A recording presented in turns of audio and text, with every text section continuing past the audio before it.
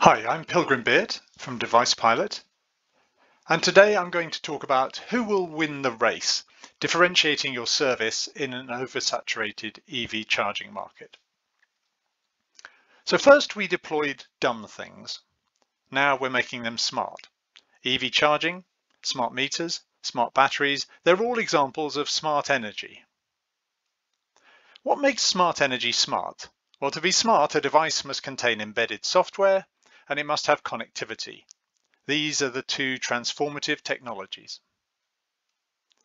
But they both add significant complexity and cost, so it's reasonable to ask, why bother?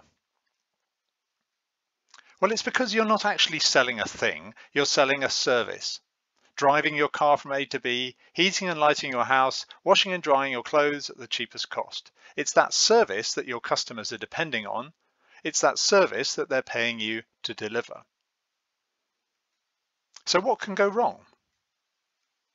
Well, software and connectivity make things smart. And smart enables remote control, live billing, all the things that make your service work. But it also makes your devices complex, potentially unreliable, and expensive to maintain. And the real world is an uncontrolled and messy place where everything that can happen will happen. So if your device is supposed to be online, sometimes it will be offline. It will be misconfigured. There'll be hardware bugs. There may be electrical problems. There will be software bugs. Some devices might even be running the wrong version of software. There will be security issues that you'll have to fix. Devices can be tampered with, and any smart device has some level of complexity, so you need to be tracking whether users are actually able to understand how to use it and to get the service that they're buying. These are all just facts of life for smart energy, and if anything, they're getting more critical, because innovations like demand response are making smart energy part of our critical national infrastructure. So what we need is a way to prevent these issues from stopping us delivering a great service to our customers. In the early days of smart energy, our customers were early adopters. They were excited by new technologies and tolerant when things didn't work as expected.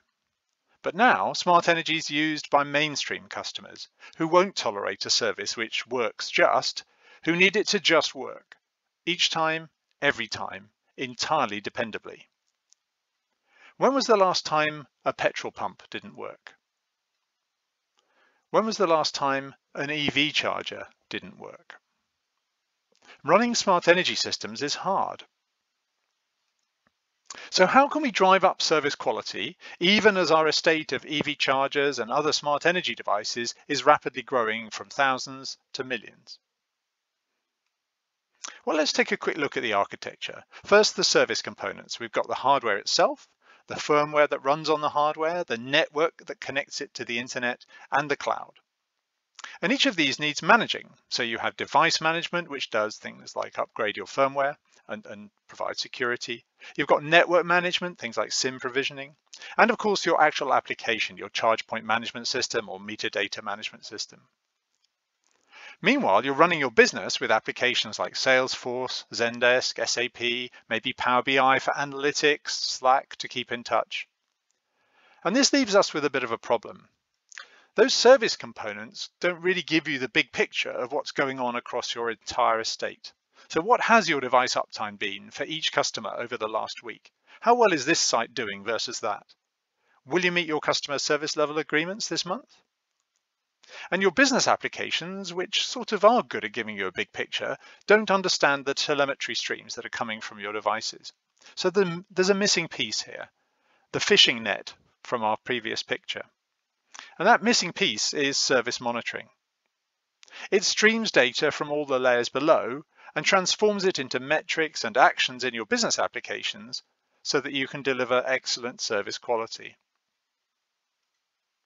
Service monitoring manages incidents, performance, and SLAs to deliver exceptional service, basically because you keep your customers happy, rapid growth by stopping your team from firefighting, and revenue protection, which comes partly from keeping your customers happy so they go on paying you, but also partly from making your team more efficient and therefore making your company more profitable. Which is why a key aspect of service monitoring is to make everything as automated as possible. Let's explore those three pieces of service monitoring. As you scale, so does your number of incidents. You need to become proactive in dealing with them. Build a process to automate your response to maybe 80% of them, so your ops team has time to deal with the remaining 20%. Transform the stream of device telemetry into metrics and events, prioritize them according to business goals, then drive business actions to resolve them, automatically if possible. Performance management operates at a slightly higher level. It asks the question, is my device estate ready to deliver my business today?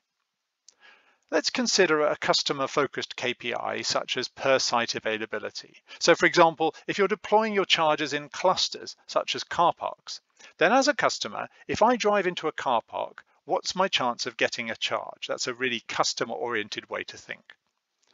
Well, if there are 3 chargers in a car park and one of them's broken, is that a problem? Well, not necessarily if right next to it is a working charger that's available. So as a customer, I'm happy. Equally, if all the chargers are working, so there's no technical problem, but they're all in use, then as a customer, I can't charge my car right now, so there is a problem. And this helps to illustrate the difference between technical metrics like uptime, which would say that that second case was perfectly good, and business metrics like site availability, which are much more customer-centric. Performance management is all about steadily driving up customer satisfaction.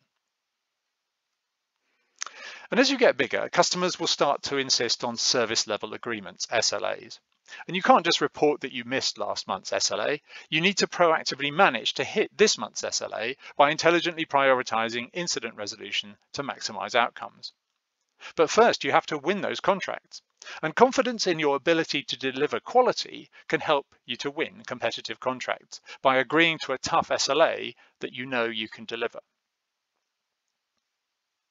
Service monitoring is a tool which weaves all of this into a workflow used every day by customer services, operations, and even product managers and others who need to know what's going on with service delivery.